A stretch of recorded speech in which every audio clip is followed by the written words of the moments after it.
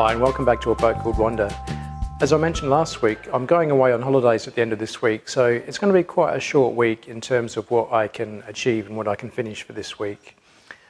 Now, like last week, there's a lot of different tasks that I need to do, and it's quite jumpy to go from one thing to the next as I'm progressing through each of those cutouts. So last week's update may have been a little bit jumpy because of that. It's actually quite difficult to edit down all of my week's work into 20 minutes. So I think with this update, I'll try and be a little bit more structured in terms of what I'm doing so that perhaps the video is a little bit more flowing. Okay, so what I think I can achieve for this week, ideally I'd love to be able to get all of the foam and all of the laminate on that big piece of foredeck because I'm really dying to see how stiff it is once that's all laid. So I'm going to shoot for that, but I'm not sure if I'll achieve all of that for this week. But definitely what I can accomplish and what I want to try is filling up those 4 sections that I've cut out, and I've tied the top skin to the bottom skin. So I think I can do those this week, fill them up and laminate over the top. The other thing that I'd like to make a good start on is the port side genoa track. There's a large section there that's being lifted up, including the hole in the lower skin, which means there's that large hole in the deck just around that midship cleat. So that's something I'd like to put back together this week, at least get that hole on the underneath side repaired and patched up so that I can lay core down onto the top skin. So you might remember I've got this cutaway here from the bottom skin, which what I had to do in order to get the remainder of that plywood out of that cavity. So I need to put this back together now. So this is the piece that came out before, and I should be able to push it back in as one piece. I just need to clean it up, and then I can make some thickened epoxy and just sort of tag it in to hold it up there. Then once it's tagged in, I can feather back the edges and put some proper fiberglass tape to hold it in position from underneath, and then I can do the same from the top side. Right, let's see how this piece has been tacked in place. So I did this last night before leaving.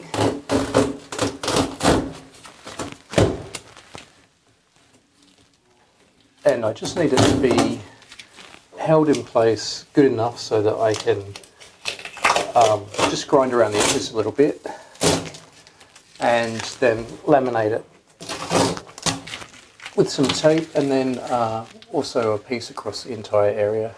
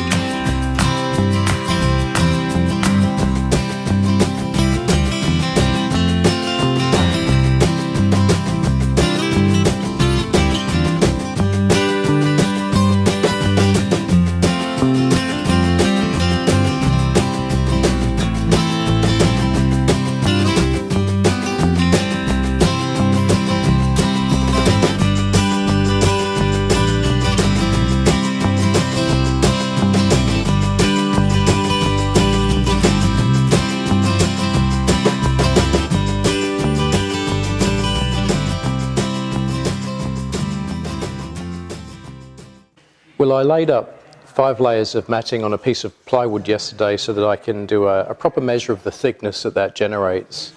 So this is just 9mm plywood, and here are my 5 layers. So I can now just cut this in half, and then I can measure the profile and get a much more accurate reading of how thick these 5 layers of mat create.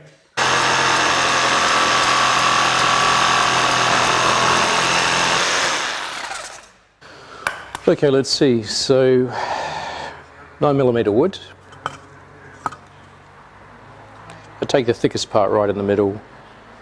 So that's 12.5 take 9. So yeah, it's only creating 3.5mm of deck really, and the target is to create up to 5mm because the deck was laid at 5mm. So if I can come in at say 4.5, that'll give me just enough clearance to lay a little bit of skim so that I can keep the original curvature of the deck. So yeah, I need to rethink the layout. This is not quite right. Okay, well I got my delivery of new fiberglass mat yesterday, which I've brought back to the yard today. So this is 1200 GSM triaxial, and so I think the first thing I'll do is make another test patch up by laying down this mat and then checking that depth, because I'm looking to get about 4.5 millimeters of layup. So I'll start that in a sec, and it'll be dry tomorrow for me to check. So yesterday what I did was finished tagging or tying the upper and lower skins of the deck all around the foredeck, so that's finished now.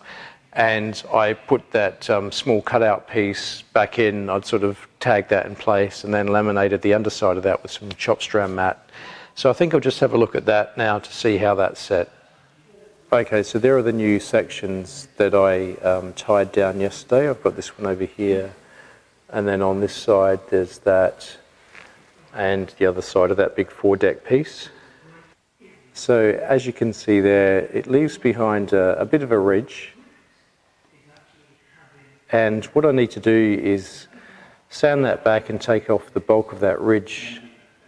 And then once it's sanded back, it looks like this. So you can barely notice any laminates here. It's nice and smooth, so that it won't create any bumps when I put laminate back over this.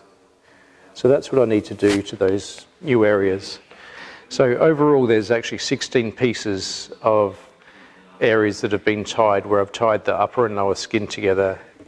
Okay, and there's that cutout section yesterday which I put back in and then laid up. So that's just chop strand mat, 600 GSM. It's only one layer, just really to hold it in place, and then I probably need to put some more layup on the other side, on the top side. Well, it's time to fill up these cavities with the foam and put some laminate on these. I've been leaving them for a while, but they're ready to start now. So the aim here is, I've got some baking paper stuck down here, is just to use this as a template to get the perimeter of that foam piece, and then I can also mark out the different pieces of matting that I'll need to cut up. Okay, with these foam trenches that I've cut out, I need to shave a little bit off the thickness. At the moment they come out as 15 millimeters, which is perfect. But in those trenches I've got 2 layers of cloth going around those ridges there to tie the top and bottom skins together. So with those 2 300 GSM pieces of tape, it makes up about 0.8 of a millimetre, I guess, in thickness. So I really want to take off about 1 millimetre in thickness of this all over. Because I want it to be even, I'm going to try using the planer, but you know, it remains to be seen how well that cuts this foam. So it's a little bit of an experiment, but let's see how it goes.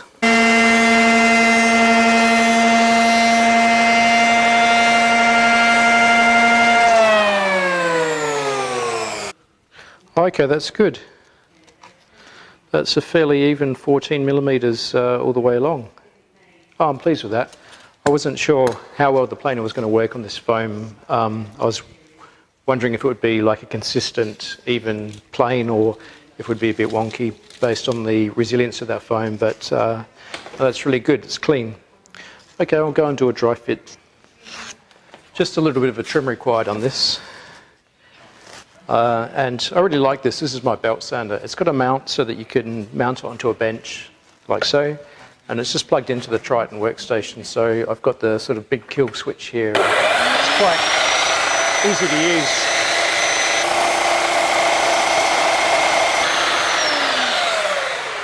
Right, now to put this piece of foam in.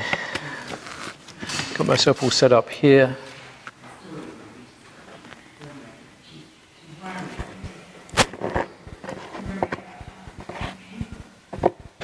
Okay, that looks about right. Now I'll just coat the underside of this with some pure epoxy.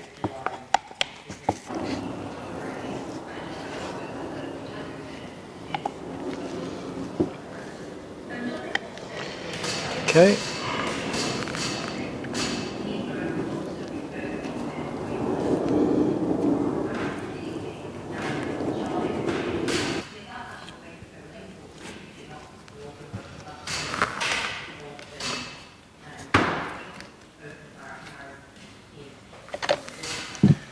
Okay, that looks good. Okay, well I'll come back to that tomorrow. I'll let it dry overnight, and then I will just put some epoxy filler that's sort of a little bit runny down the side of this crack here, and then I can laminate over 4 layers of laminate to get it back to deck level. And there's 4 of these to do. Okay, well it's the end of my day, so I'm going to head off. I've got some of the core drying on deck, so when I come back tomorrow I can take a look at that. I've just come back to that test layout that I did this morning, which has dried nicely, and it's looking good. So when I use that 1200 GSM triaxial, I'm getting about 4.5 millimeters in thickness, which is bang on what I'm looking for. And the other test I did, which was just with 1 piece of chopped strand, and then a piece of that 1200 triaxial, gave me about 1.75 millimeters. And again, that's very good because I'm going to use that to put directly above the foam for the first layer that goes into that cutout space that doesn't quite start tagging over the edges yet. So anyway, I'll come back tomorrow and I'll put some of this down, and hopefully that'll be a better match than the one I did last week. So let's see. Okay, so I want to try and get some laminate on this today before I leave. The blue that you can see along here is some epoxy filler. I've used the same filler that I was using to fill in the pinholes on the hull. It's advertised as being fine for above and below the waterline, and so I used that rather than make up my own filler out of epoxy. Okay, so basically this part of the deck has got those tyres on either side, so there's a bit of an angle. Therefore the foam doesn't really butt up against the sides nicely. So just this little margin here has been filled up with some epoxy. So what I want to do now is mark out the sort of contours of the bevels that I've made, so that I can put some baking paper down and trace them out and then cut them up. So I've just got some things that I'm using as spacers here to try and follow the contours.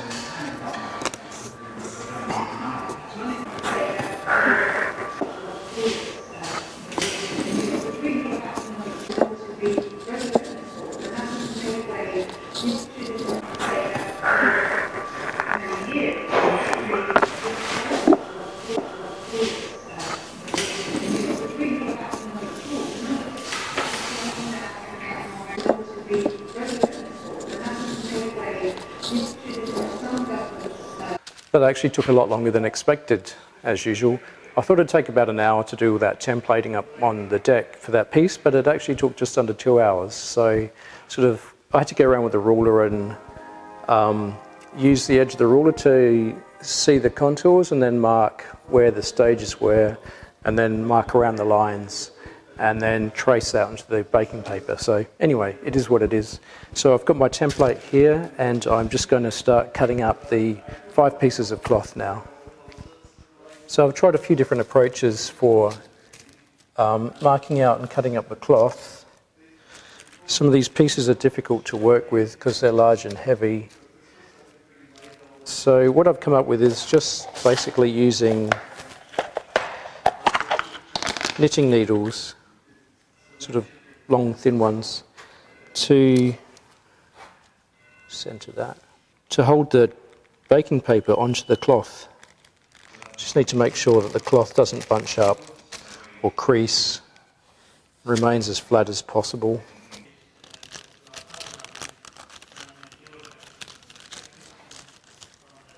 Okay, so now it's just a question of cutting along the edge, and I'm sort of cutting from the outside in, so I'll make 5 cuts on each concentric ring, and I'll just swap the template over to the next piece of fabric as I go.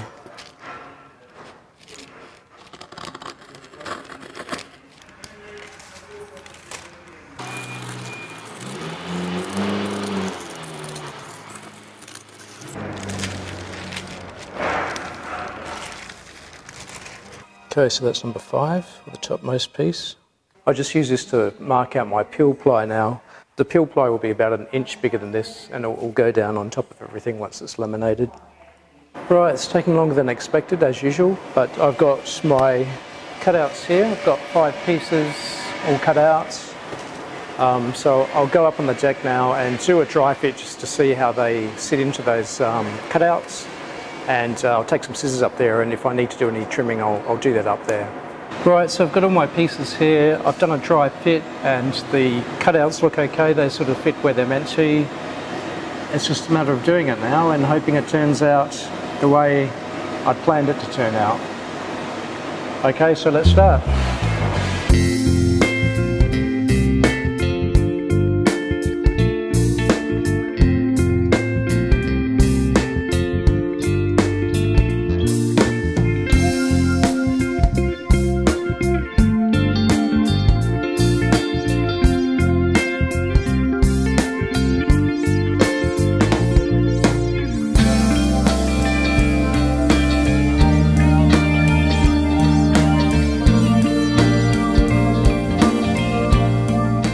Okay, well I'm going to end it here for the week. As I said before, it's going to be a short week because I'm going to head off in a few hours on my vacation.